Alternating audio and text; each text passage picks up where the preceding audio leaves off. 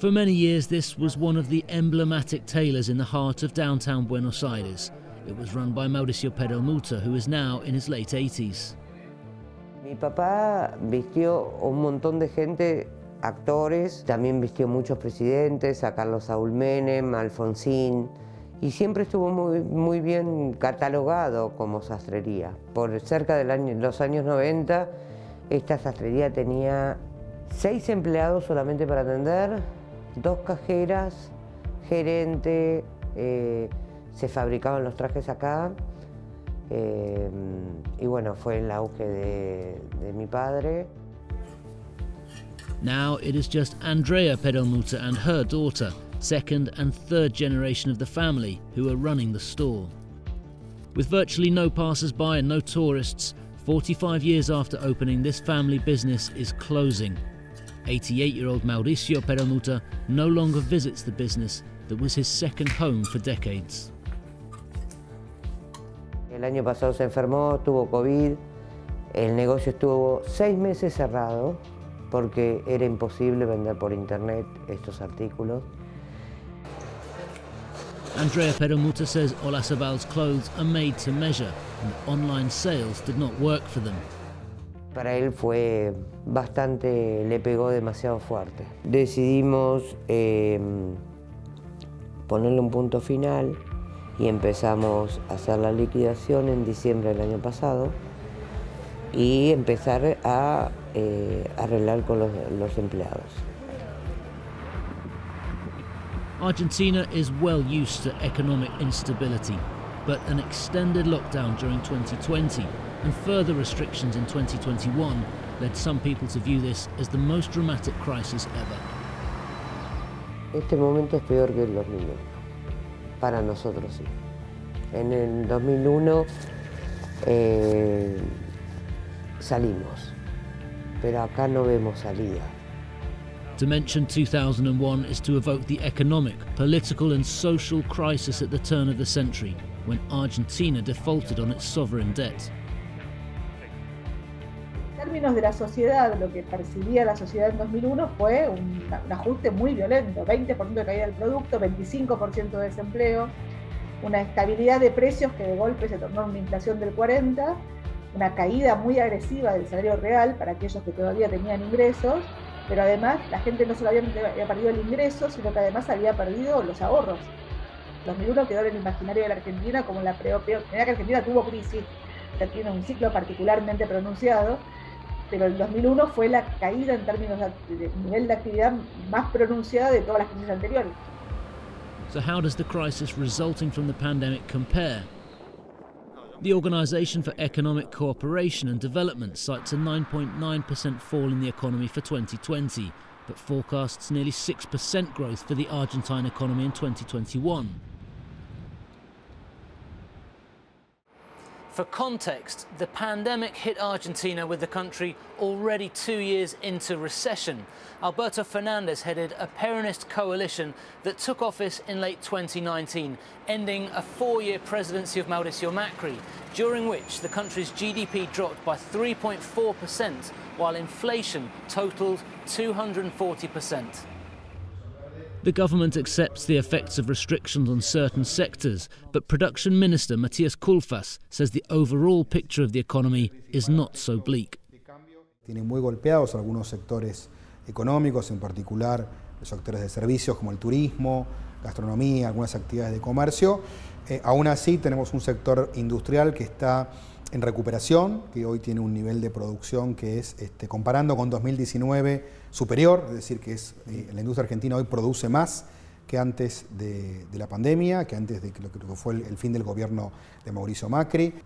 El gobierno de Alberto Fernández es un gobierno que pone el eje en los sectores de la producción y el trabajo. En los 48 meses que gobernó Mauricio Macri, lo que ocurrió fue que en 46 de esos 48 meses cayó el empleo en el sector industrial, tuvimos una crisis en general en los sectores productivos y esto afectó severamente el funcionamiento de la economía. Recent figures show industry grew by over 8% in June compared to 2019. This is explained by growth in the automobile and construction sectors. and the country's agricultural exports have been boosted by rising international prices, improving the economic outlook.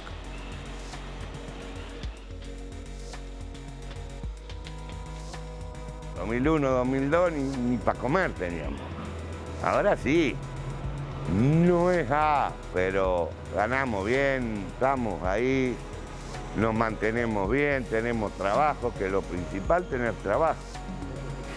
Porque eso te mantiene la mente ocupada y vos trabajás, te agarras unos mangos, llegas a tu casa, no te alcanza porque acá nadie le alcanza, por más que gané 100.000 pesos igual no te alcanza, así que...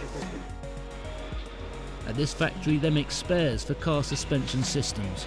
They are part of the automobile industry that has been experiencing growth. Yet this is no ordinary company.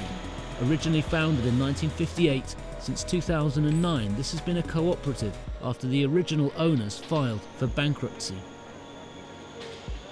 The workers took over the organisation to protect their place of work and keep the factory running. 3 years ago, Jorge Cabello was voted in as president. Fue una decisión dura que tuvimos que tomar contra el empresario, pero no nos quedaba alternativa porque era o eso o la calle. Entonces dijimos, no, vamos a apostar al trabajo nosotros. Con mucho sacrificio, no fue nada fácil. Many cooperatives sprung up after the crisis of 2001, and there are dozens more like this that continue to create employment under their unique organisation and approach. Decisions are taken collectively, profits and losses are shared equally. El proceso de la cooperativa es por asamblea. Cuando hay que tomar nuevas medidas o cuando tenemos que comprar algo, se vota y se explica, el presidente lo explica, el presidente de la empresa lo explica y todos votamos.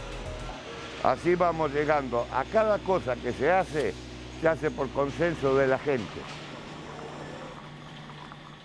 La cooperativa se maneja igual que una fábrica, pero es más una familia. Y con los clientes también. Yo soy hijo de un socio, de fundador, y cada vez que un fundador se retira, toman a un hijo y para que esto siga, se siga en trabajo de cooperativa. While some companies find alternative solutions such as creating cooperatives, other groups of workers have been affected.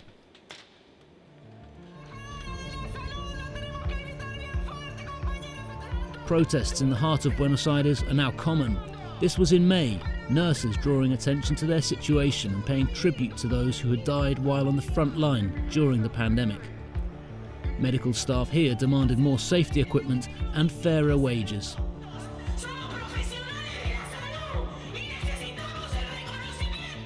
El gobierno nacional, ¿cómo puede ser que no entienda que enfermería tiene que ser valorada y bien remunerada?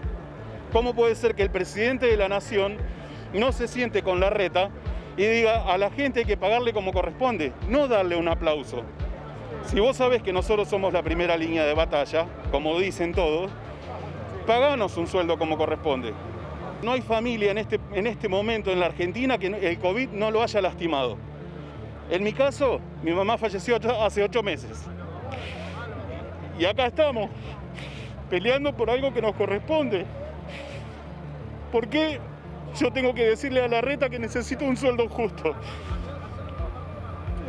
¿Por qué? ¿Por qué llegar a esa situación? Across the public sector, nurses, teachers, bus drivers say their wages are not matching inflation, which is running at 50%. Some economic indicators show decline. Others point to promising figures such as industrial growth or the highest level of exports in 8 years. It is an electoral year with midterm elections in November, and the pandemic has done little to ease political polarization.